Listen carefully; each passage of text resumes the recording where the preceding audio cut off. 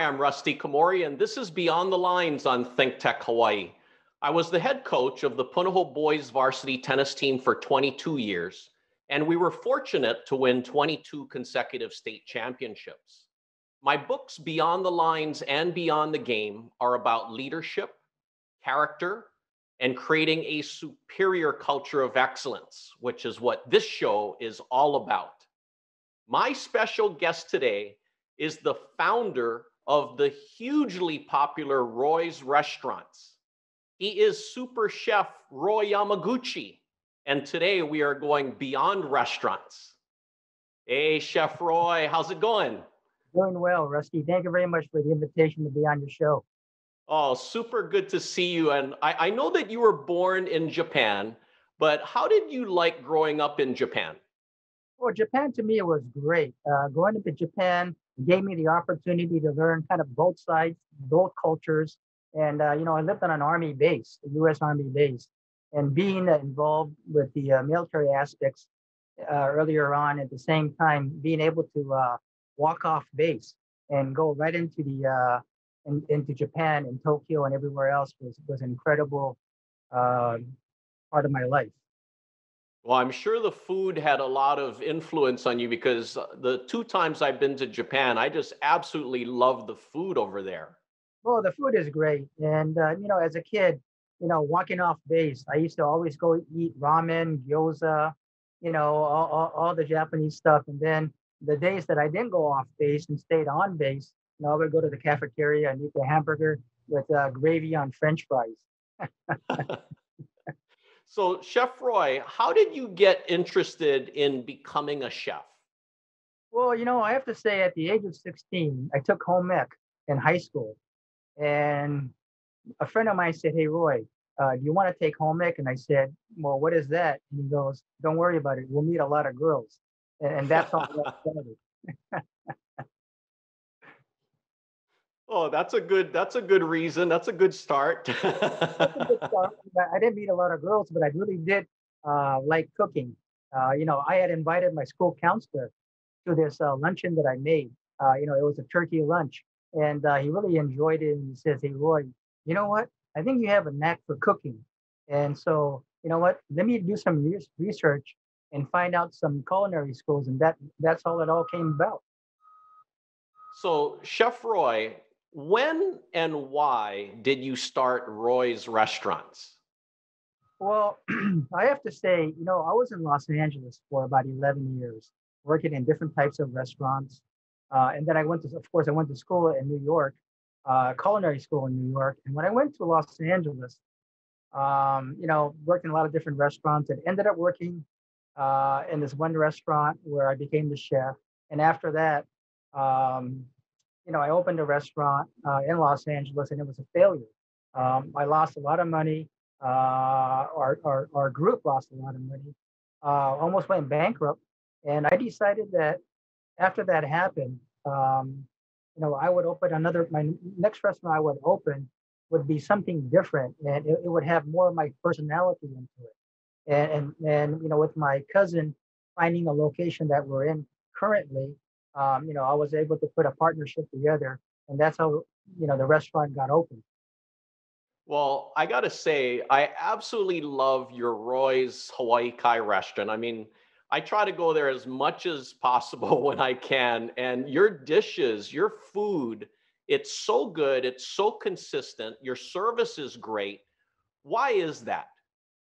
Well, I can't take all the credit for that, but my vision many, many years ago when I opened Roy's 33 years ago was to make sure that we had a culinary culture and that we would put all of our emphasis on making sure that we have creative food, but yet we have aloha service. So, putting all of that together, it's our team that really works hard together with the vision and the goals that I have set, back 33 years ago. Now, how often do you change your menu? Well, our menu has changed. Of course, it's changed time to time. There's a lot of things that we look at on a day-to-day basis to make sure that we can get the ingredients in. So the core menu is always going to stay where we have eight items that we call classics that we keep on the menu. And then other than that, depending on what we get in and what we're able to get fresh is what goes on the menu. But the menu does stay same pretty much all year round, except for maybe about 4, 5, 6, 7 different things that may change from every month or every couple months. Yeah, no, that's key because we all love to have our favorites from your restaurants. And Chef Roy, during this COVID time, how have you been able to adapt and survive during this challenging time? Well, I think what's extremely important is that our team came together. That's number one, and number two, the community came together, and we have a huge support from our community, at our restaurant. But with that, I have to say that we doubled down on social media, and we doubled down on trying to get the message across to our customers and for future customers that hey, we're open, we have takeouts, and when the time comes and we're able to reopen for indoor dining again, we're going to be here. So that was our message. So, what are the status of your Hawaii restaurants now? How many do you have open? So in Hawaii, we have 10 scattered among the 4 islands, and we currently have 8 open out of 10. So I think it's a pretty great number when you think about we have many restaurants that are in the tourist concentrated areas. Yeah, no, that's really good. I'm happy to hear that. And I want to pick your brain a bit here, Chef Roy, because you're a great leader, and I want to know, people define success in various ways. How do you define success? Well, I appreciate you saying that I'm successful. Because I look at success as a day-to-day things. Of course, you have to look at the future and you have to plan and all of that good stuff. But I look at health as my success as making sure that we take care of each guest and one dish at a time because we find success on a day-to-day basis. I mean, we have to make sure that we do great things today, or else we have no tomorrow. And so success, of course, is having our customers come back and back and building that conduit. But at the same time, we can easily lose that by serving a plate that's not to what our customers are used to or what they would like it to be. Yeah, no, that makes sense. And in my books, I talk about leadership and creating a superior culture of excellence, and Yeah. that's exactly what you do, you have done, and you continue to do. So I want to know, what do you feel the best leaders do? Well, I think number one, they lead by example and they listen. So, I'm always a person, I mean, I truly believe that my leadership skills are defined and our culture is defined by my actions. What I do as an individual, whether it be at work or off of work, and I'm a type of person that likes to lead by what I do, and definitely, my work ethic has always been strong from day one, and I believe that we built a culture around that. Well, that's so true. I mean, hard work works, and hard work beats talent when talent doesn't work hard. And another thing in my book that I talk about, Chef Roy, is every successful team is a reflection of their leader, and the leader is a reflection of their team. It goes both ways. What do you look for when you hire employees? Well, number one, I look at and look for a sparkle in their eye. You know, I look for someone that really has interest. Someone that knows it all to me is really not good for our culture. I mean, we need someone that has a lot of passion, a lot of life, that wants to learn, that wants to do good. So I mean, good human beings. And I think that you know we want to make sure that they have that sparkle because with that sparkle, they can do a lot of different things and make a lot of changes. Now, achieving success, winning a championship or becoming number one, having a number one restaurant, just achieving success is a hard thing, but sustaining it is even harder. So when you reflect back on your years as a restaurant owner, why have your restaurants continued to sustain success? Well, I always say people. Um, I have to say that, that's our number one asset, and that's our number one resource. I have to say that it's our people that continue to work hard and embrace my vision, my goals, my dreams, and those dreams are kept alive through the people that have worked for us and continue to work for us. Hmm. And Chef Roy, who would you say is a leader that you greatly admire? Well, this leader that I really admired and respected was one of my instructors, one of my so-called teachers over at the Culinary Institute of America, the cooking school that I went to. And Mr. Leroy Folsom, Chef Folsom was definitely one of the individuals that really inspired me to continue to learn what I've learned and to continue to work hard to, make sure that, our culinary culture never goes away. Wow. No, and great leaders are never complacent. They're always trying to find ways to improve themselves. So what do you do to continually improve yourself as a great leader? Well, one thing I always do is work hard. I mean, there's not enough hours in the day, but at the same time, you have to sit back and relax, and you have to kind of like rejuvenate yourself. But to me, I'm a firm believer that we can do things better all the time, and we work on recipes, we work on our service standards, and all of those things I believe help make me better on a day-to-day basis because we're trying to always achieve great things, and we're always trying to make sure that our customers who walk through the doors, because they have high expectation that we can deliver and give them the wow factor. Yeah, no, I totally agree. And your grandfather, did he have a restaurant as well? Yes, yeah, thanks for asking. My grandfather actually was in the grocery business, and but in the early 40s, he opened a restaurant in Wailuku, serving meals to the plantation workers. And he would make beef chop suey or beef stew, you know, gallons and gallons at a time, and sell them for 5 cents or whatever it might have been back then.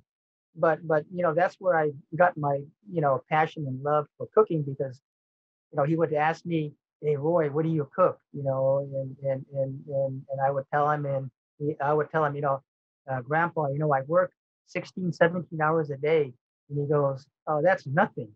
And he goes, "I used to work 16, 17, 18, 19, 20 hours a day. And when I used to stand up, I used to stand on just a cement floor." That's amazing. That's so true. I mean, they work hard back in the days. And what are some qualities that you admire from your grandfather besides that hard work? Oh, he was very humble, a very humble man.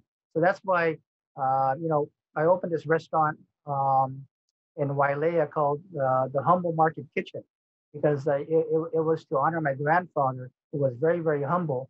And, he had worked in a restaurant and he had his own restaurant, which is a kitchen. And he also owned the market. So, Humble Market Kitchen. Wow, that's really good to hear. And Chef Roy, when if you reflect back, I mean, everyone that becomes successful, they have to deal with certain adversities and challenges. What do you feel was a big adversity that you dealt with in your life that you overcame? I'm not so sure it was an adversity, but, we didn't really have a good family life when I was growing up. And, I never really spent time at home. And I left home when I was 17. And, I haven't looked back and, I've made it on my own after leaving home. So, I think that family life that I didn't have and, being on my own since the age of 17, I think, it taught me a lot of different things about life and how I needed to work hard. And then, I couldn't trust anybody else but myself. And if I didn't do it on my own, I wouldn't have anything. So that kind of propelled me to do what I do today.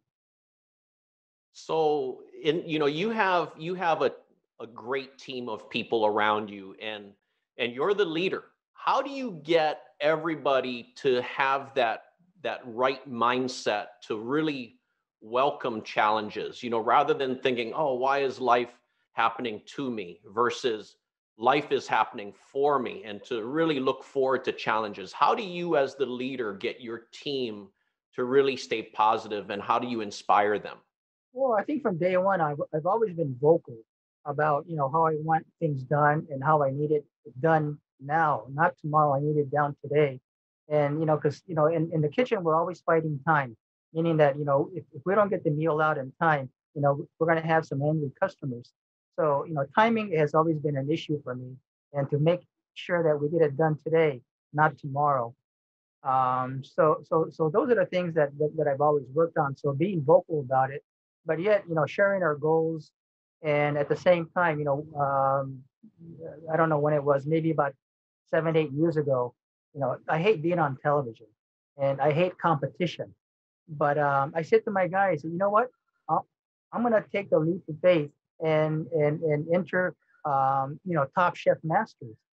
And as everybody might have seen or not seen, I was eliminated within 5 minutes. but but anyways, that's, I said you can't be scared. You know what? If you're scared, that means you're if you're scared, it means that you care. So use that, that energy and that attitude to overcome and do things that normally you wouldn't do. Well, that's definitely an adversity there that you overcame. I mean, so overall, how did you like that Top Chef experience? Oh, it was great. I was nervous, but hey, listen, at the end of the day, and I didn't win, like, obviously after being eliminated after 5 minutes. but, but anyways, it was great. I had a great feeling, and I just was so proud to been able to not only been selected as a contestant, but because it was the first year, it was the first season and the first episode that I was on. So of course, I mean, it was really rewarding in that sense. But I wish I would have lasted a little longer than the minutes. I mean, if you would have blinked your eye, I would have been off screen. Now, Chef Roy, earlier you mentioned the first restaurant you ever started, it failed. Why do when you look at these other restaurants that are failing, what are some of the reasons they fail? Well, I mean, I can't speak for others, but for myself, it was lack of teamwork. We didn't know what we were doing, meaning that I myself was not a good leader. I couldn't put the team together. I couldn't gel everybody together. And, I wasn't able to communicate my message thoroughly. And, we were relying on too many of the outside factors, and we didn't control what we should have controlled and planned for the future. Oh, no, those are great insights. And what would you say is the best advice you ever received? Um, Well, I mean, there's a lot of great advices, that I received all through my life. And so, I can't really think of one this second, but I mean, um, I guess one of the things is, keep it simple, dummy. Yeah. I agree. I like to keep things really simple and clear. I mean, clarity is key, right? Clear direction for sure. Yeah. And Chef Roy, what would you say is an example of you taking a risk? Well, I mean, yes, so being on that show was one of them. And for me, I whenever we open a restaurant, I mean, I'm taking a risk, because I'm always, but it's a calculated risk. I mean, you never know when it comes to business. I mean, you never know what's going to happen. But on a day-to-day basis, I mean, it's just when I think about risk, it's it's something that if you don't do it, I mean, that's even a bigger risk. So to me, is to think it and to really do your performance. Do what you need to do what you have to do, because the consequences could be worse. And you don't want to take the risk of not doing it when you can do it. Yeah, I totally agree with you. And Chef Roy, how did the Hawaii Food and Wine Festival get started? Well, yeah. Well, thanks for asking, because that's one of my passions. Also, is that because I actually started the Hawaii Food and Wine Festival with my wife Denise, and also Chef Ellen Wong, and we used to do this um, dinner at Roy's Hawaii Kai for many years, Chef Ellen and I. And it was called Roy and Friends. So Ellen and I would invite other, chefs, and we would have these dinners. And it was for the Farm Bureau. And one day, after we had one of the events, I told, Denise Hayashi back then, I said, hey, Denise, you know what? And Dino Kimono, a great farmer. I said, you know, I think the event is getting to be kind of too small. And I mean, and it could be larger. So you guys should really think about having a big event. And so, at Roy's, we used to do these anniversary parties where we would invite chefs, our 10th anniversary or whatever it may be. So I said, have like this party and have this festival. And maybe you can get we'll get the chefs. And Denise said, hey, maybe I'll see if the state wants to get involved, because festivals has always been used as a promotional effort for a certain entity, meaning maybe a hotel or something, or a restaurant, right? So I said, let's do it for the state. Why don't we do it for the state? Why don't we have something that the state can be proud of, and the state can provide some seed money, and then we can have everybody involved to make this festival a great festival for the state, not for a certain entity. And that's how it came about. And this year was the 10th year of the festival, and of course, unfortunately, we couldn't do a large event, and it was smaller events, which was just as successful. When you think about all the different events that Denise had planned at individual restaurants, and the outcome was great. Well, I find it so interesting to see how it all began, because I mean, you're so right. It just ended up growing in every year into a huger event. And Mhm. I had so much fun with that. And it's amazing to see how much everyone else is supporting. How does that make you feel? Oh, it makes me feel great. You have to understand that the Hawaii Food and Wine Festival is a 501(c)(3). So all the money that we raise, is given back to the community, to the different charities that we support. But more importantly, it trickles down to a lot of people, because you have to understand that the hotels are involved, the restaurants are involved, you have the airlines involved, the different segments, and then you have the different purveyors.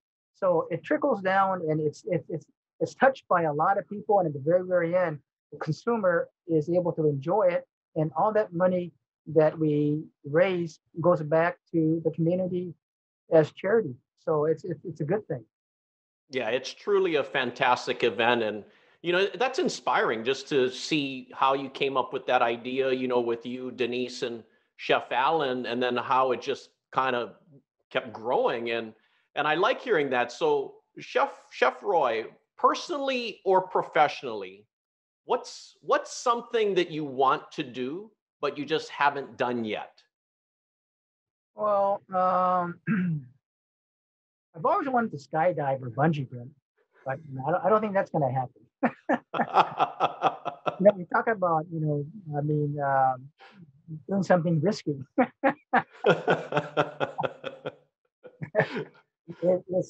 I'm not so sure if the risk is rewarding. Well, I got asked to skydive before, and I was like, oh, I don't know about that. I like the earth, but you want to go, huh? Well, yeah, I've thought about it, and I'm scared of heights. And I've gone to Grand Canyon, and I've gone to different places where height is could be a factor, and I've overcame those situations by crawling, but you see what happened. Well, you got guts. I want to make sure that when you end up doing the skydive, make sure there's pictures. I want to see it. Yeah, okay.